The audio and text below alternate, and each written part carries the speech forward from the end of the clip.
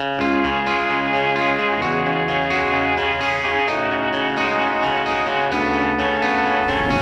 we're here on the Canola School on RealAgriculture.com with Matt Stanford from the Canola Council. Matt, today we're going to be looking at how to properly check for moisture in our canola field before we start to, for those of us that have irrigation, we sometimes get the opportunity to when we're going to irrigate, when we don't. So today we're going to go through the process of how we check for proper moisture. Thanks, Sean. Well, this is a good tool. This is our soil auger that we've got here. What you can do is take a marker and mark 6-inch increments on here, and I haven't done that. But essentially what you do is you push firmly down and screw it into the ground until the open end bottoms out there and it's full of soil. Then you pull it out and you can see that this is fairly dry here.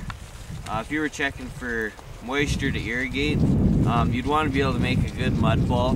You want to be keeping your field at or near field capacity, so at that point you'd be able to make a nice mud ball, and a soil with a little bit of clay in it, you'd be able to smush it like this between your thumb and forefinger and ribbon it out, and you'd be able to make a 2 to 3 inch ribbon potentially, depending on the clay content of your soil. But you can see this is quite crumbly, so if you did have the ability to irrigate with the pivot, I'd say probably turn this pivot on right away. Put it on 1/2 inch to 3/4 of an inch with your canola at this stage in its development, and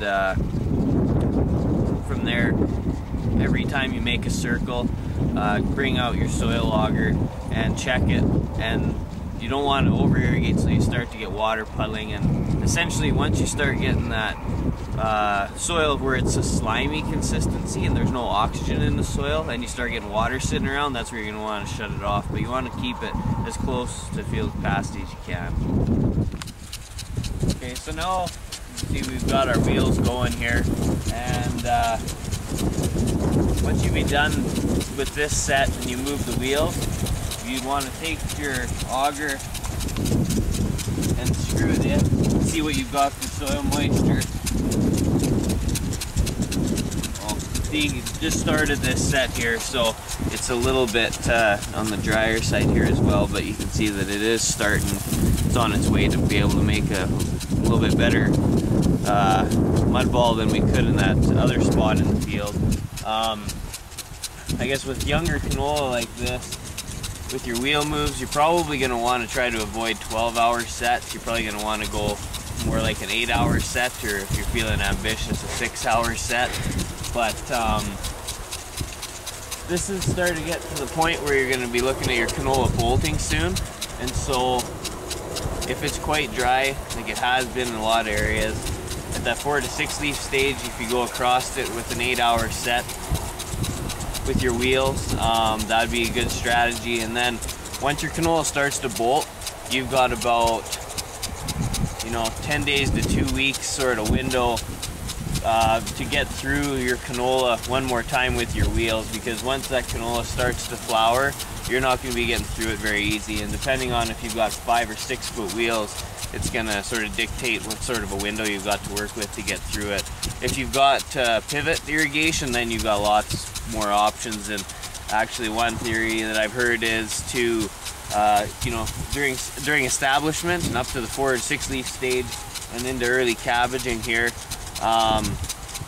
keep it nice and moist and top up the top couple of feet of the soil profile with good moisture, and then once you start getting the bolting happening, actually shut your pivot off and let the roots set down a little bit deeper to get to the deeper nutrients and moisture.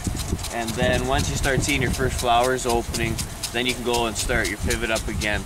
But there's also a theory that the rooting depth of canola is almost strictly genetic, and so there isn't going to be a difference in rooting depth no matter how you really manage your irrigation. So there's those two kind of differing points of view, and I guess any way you can get your roots to set a little bit deeper than they otherwise would, I think would be a benefit. So it's worth trying it out and seeing what works in your own operation.